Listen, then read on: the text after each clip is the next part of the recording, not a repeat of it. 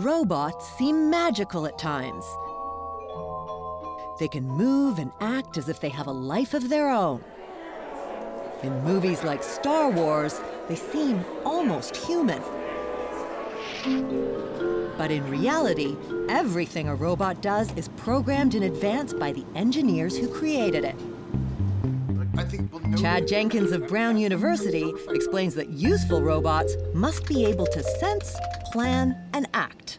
We have to have robots that can sense and perceive the world, that can make decisions that will lead them to a goal, and then be able to act in a way that's going to perform that plan. By sensing, the robot takes in information from the world around it. They have to be able to perceive all of those things that we take for granted as humans, being able to recognize a variety of different objects. Once the robot has gathered information from its senses, it needs to analyze that data in its onboard computer and plan a response. And it does that in a way that's actually pretty familiar. The way that robots do that is through search.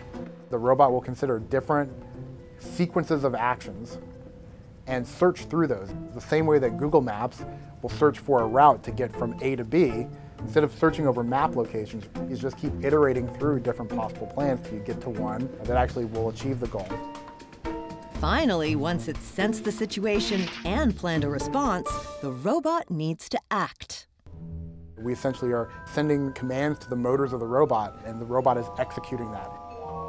Variations of this sense, plan, act paradigm power many modern robots. And this loop goes around over and over and over. And you're continually sensing, planning, and acting. Then hopefully, if you've done everything right, it should produce the kind of behavior that you want to see in the robot.